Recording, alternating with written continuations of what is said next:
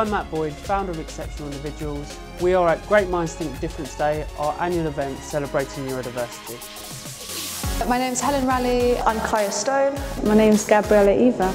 I'm J-Rock from Big Brothers. My name is Luke Poulsen. And I'm Professor Sarah Rankin. I run Heart Club. Heart Club is an organisation that champions neurodiversity in the arts. I'm a writer and a theatre maker, and I also make films. I'm on the panel, and also I'm going to be reading a little bit of my book. I'm really excited because it's the first time I'm going to be sharing any of that with an audience. I'm here tonight to perform for Exceptional Individuals, to be a part of this celebration.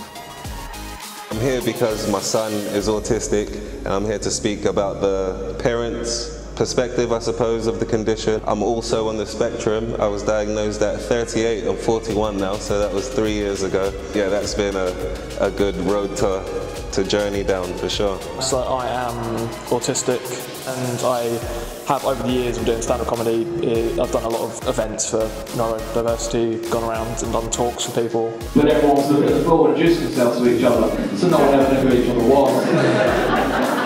I've come here to talk about neurodiversity. Neurodiverse people are really way ahead in terms of problem solving and being able to find out-of-the-box solutions, and that's what's going to be key in terms of business success in the future and problems that we have to address, like climate change.